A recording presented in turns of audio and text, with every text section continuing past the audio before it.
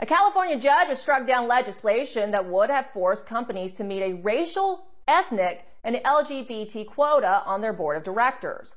The ruling granted the summary judgment to Judicial Watch, who was the group responsible for challenging the law.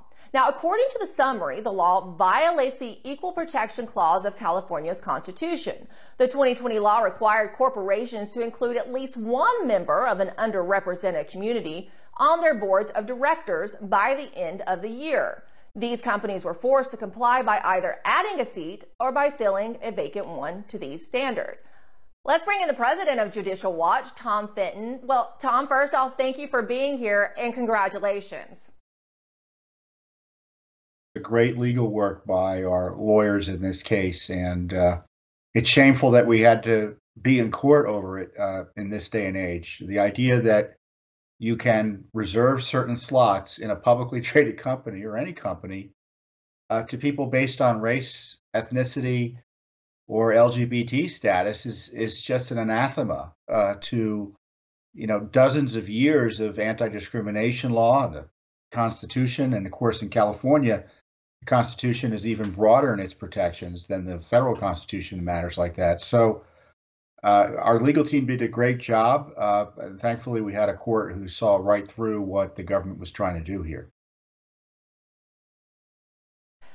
Yeah, as you point out, it is unconstitutional, but we keep seeing these kind of moves in very left-leaning states like California. So how important is this judge's ruling, and will it prevent future pieces of divisive legislation like this one going forward? Well, it seems to me that if the court had ruled that it was okay, in my view, it would have been Katie bar the door.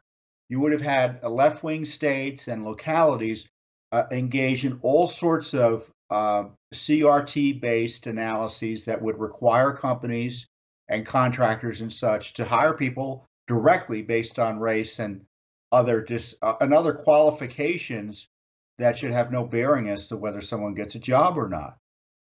But the fact that the court shut that down, at least in this case, suggests that the rule of law is maybe going to prevail in this area. So what the left is doing, Emerald, is now they're trying to get the big investment firms of Wall Street, in many ways they're already doing that, and big investors to misuse investor dollars to require companies to engage in this race-based discrimination, all under the guise of diversity and inclusion. It's still illegal. Looking at the recent video recently released Disney tapes, we know they're already doing it. Yeah, in a lot of cases, as you said.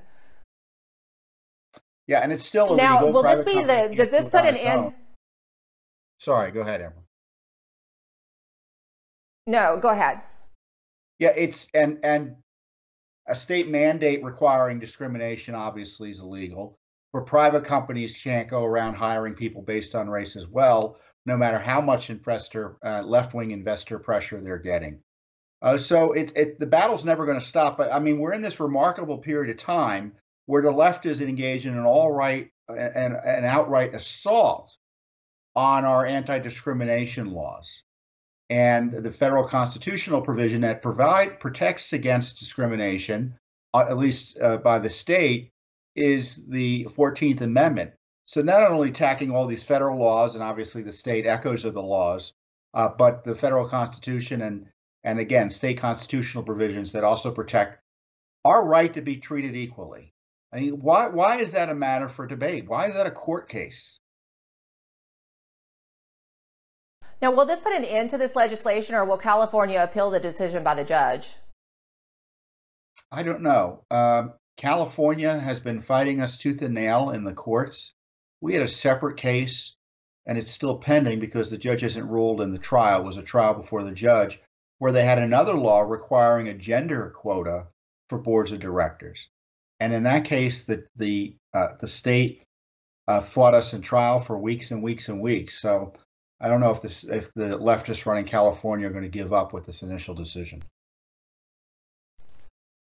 Now, I do want to move on to other recent developments, that being in the Gretchen Whitmer so-called kidnapping scandal. Two defendants were recently acquitted, and the other two forced the jury into a deadlock. Now, this case has really highlighted corruption by the FBI, which Judicial Watch has worked so many years to fight. With this high-profile case and with what we learned from it and was able to see about how the FBI uses its so-called undercover agents and informants, will there be any accountability or change? Because I felt like you and I have talked about this a lot in different cases over the years, and it's still happening. Well, you know, if past experience is an indication of future behavior, no, there won't be any changes. But I would hope this highlights for leadership in Washington, D.C. and citizens that the FBI really is not salvageable.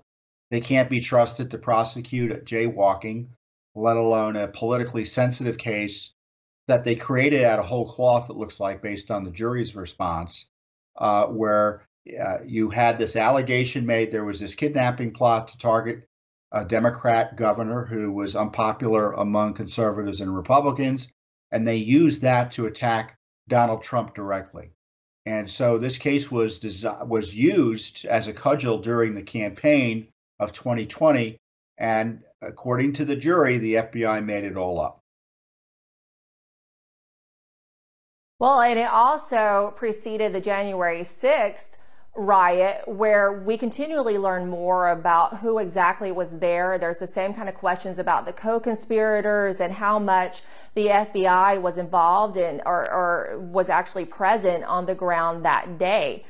How do you feel this Whitmer decision might play into some of these J6 defendants' cases? Well, it's the same FBI prosecuting or over-prosecuting in some cases these January 6th defendants. We've already had an admission in the New York Times. They dropped it through the Times a few months ago that there was at least one informant present among the crowd. Separately, the D.C. government has admitted, or the government has admitted in court filings, that the government of D.C. had a police informant present at the U.S. Capitol. So I have no doubt there were informants present. Whether they were instrumental in inciting any violence is an open question, and it's even more open as a result of this Whitmer case.